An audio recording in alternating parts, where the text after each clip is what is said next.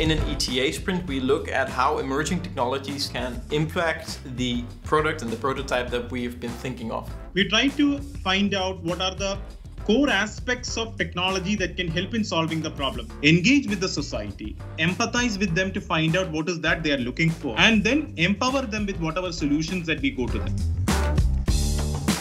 The space innovation architecture provides all the tools that can easily be accessed for each and every phase. Next-gen technologies like brain computing, augmented reality, machine learning, artificial intelligence, Sensors, edge, IoT, cloud, mobile app, website development, human interaction. One of my favorite is 3D printer, which can bring your dream into your table. If there is technology, there is a risk, and we love to take that risk and the challenge.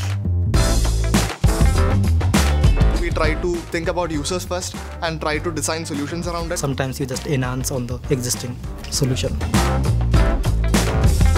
Of course, it's nice to make a prototype, but prototyping is not necessarily the be-all and end-all. Technologies are just tools which you use to get this thing done. The first focus should be making it work, then you make it good, and then you work towards making it awesome.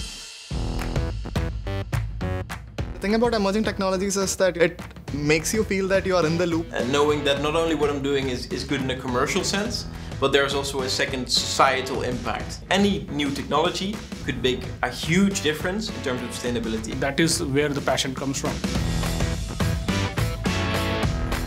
How can we make a product which is scalable and which is implementable? We take feedbacks from end users.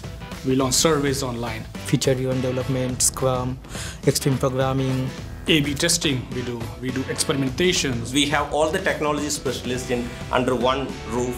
We try to incorporate what technology has to offer within the scope of what we already have. To keep that balance between functionality and the usability of the product, that is essential for the customer satisfaction. I think TCS Pace in general is very dynamic, Speed, Customer-centric, agile, innovative, up-to-date, industry leading.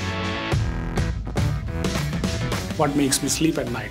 On the lighter note, sometimes it's a glass of wine or whiskey. Is the ethical leadership is what I would say. One is the purpose and the other is the progress. presenting something to them which they couldn't have thought of or what they didn't imagine in their wildest dreams. That's a great feeling. Anything which is in your mind, you can just design it, then it is physical. make others better in what they do, at the same time ensure that we ourselves are learning from it. Of course, remember the past, but look forward. And that's the only way that our customers can stay ahead of the curve.